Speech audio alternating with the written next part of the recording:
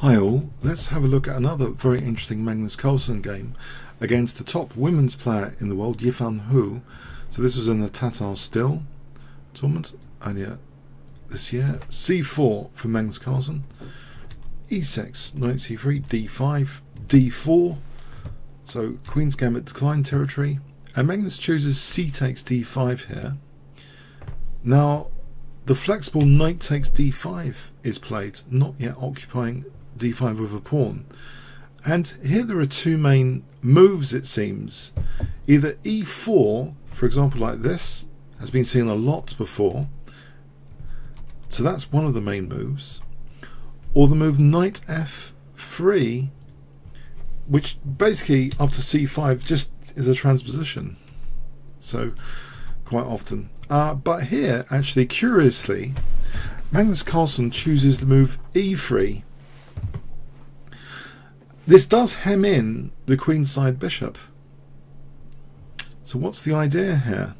E3. It's much rarer than the other two alternatives.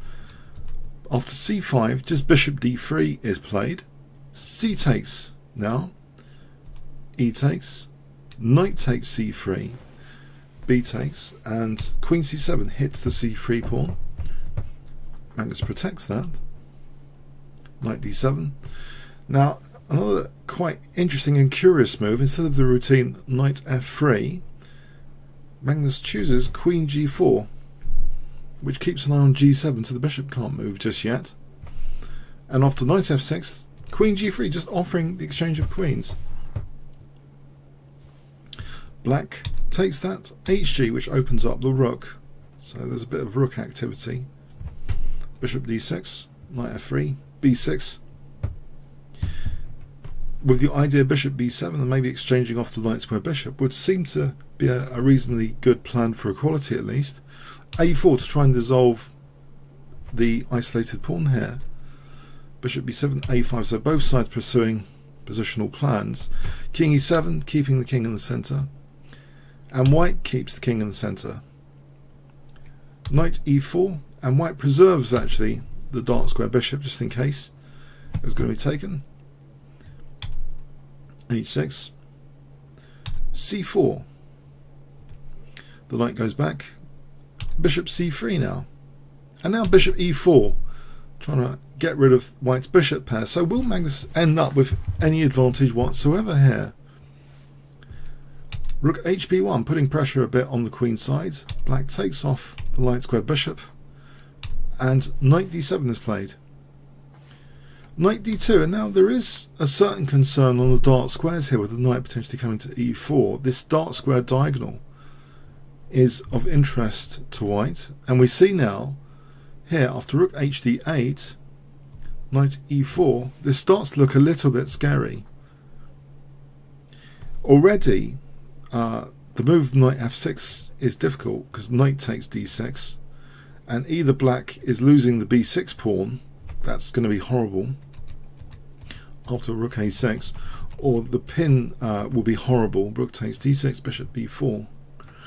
So already it's a bit scary, and the bishop actually retreats. This seems to be asking for a bit of trouble here, this check. It's not something you'd go out of your way to invite, especially if you're playing the world champion. But after king e8, it seems actually here, with the king on d3, that the very tempting knight d6 check isn't a killer check. For example, well, in the game f4 was actually played, keeping a clamp on the position a bit. If white went with the check, it seems bishop takes d6, and the move here knight c5 check would be okay for black, because here we've got a nasty pin and black should be equal from this position, about even. So Magnus avoids this tempting possibility by playing f4, rook ac8, a takes, dissolving that isolated pawn, activating the a rook, and the rook infiltrates, knight b8, and here a very interesting decision indeed is played. I wonder if you can guess what Magnus plays in this position. If I give you 5 seconds to pause the video.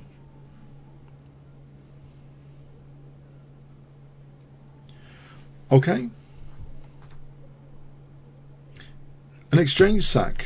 It's not entirely clear. This is an amazing exchange sack, by the way. One thing to look out for when doing a position exchange sack is how many pawns you're going to get immediately, and the trend. Is it going to be a positive trend? After check, king sidesteps away from this diagonal, losing the f7 pawn. So if king f8 here, this check would win back the exchange, and yeah, with interest actually, this continuation, and white could end up a pawn up and a pass pawn there as an example. So we see king d7, which doesn't offer in any way the exchange back, but loses this first pawn. Is this enough for white? It's not just winning a pawn here, it's isolating this e6 pawn though. Rook dc8, check, and white looks pretty secure even though the exchange down. This looks like quite the binds, this position. After c5, knight c6. So a second pawn is won. So 2 pawns for the exchange now. Bishop c7. Okay, and there's some maneuvering now. White trying to infiltrate potentially. But rook a2, g4, king e7, g3, check. That's taken. So we're getting to a raw simplification here, knight against rook, but there's 2 pawns for it at the moment. Check, king c5. Now technically it seems after f5 that this position should still be with best play. Perhaps it should be equal with best play. Rook g2 was played here. Perhaps safer might be rook b2 to tempt that pawn forward. And I'll give you an example long variation here where it seems black should be okay technically.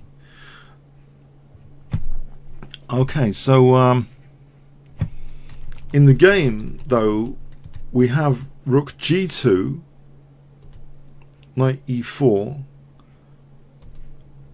rook b2, g4, rook drops back, knight d2, rook h1, d5. Now here I think this is a serious mistake relatively speaking.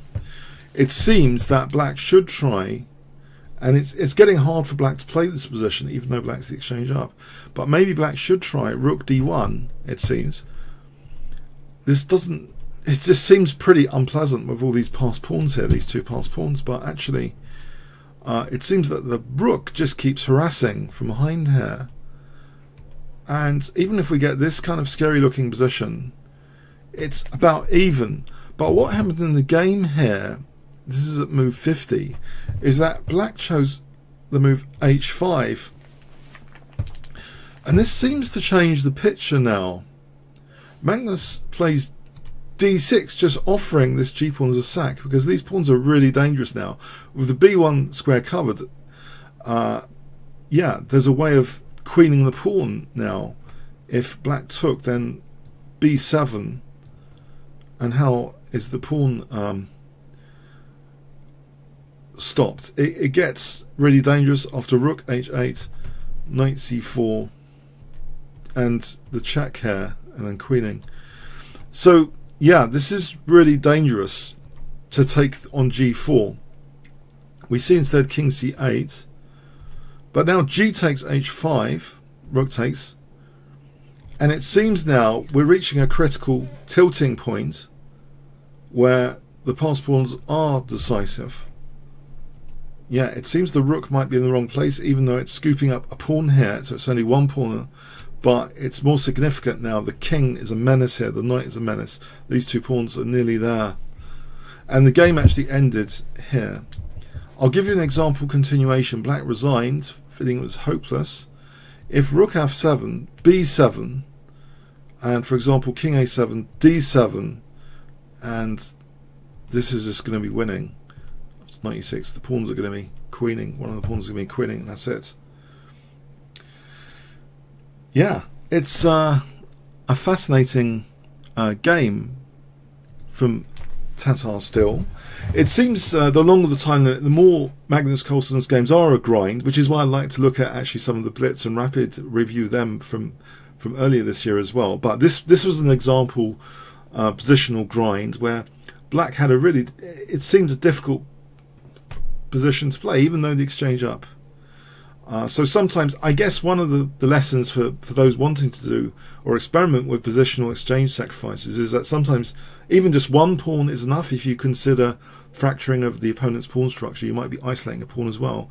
So sometimes it's said that 2 pawns is in general more than enough, but here it was like 1 pawn plus some other little positional benefits, and it seemed to be very difficult for black to play.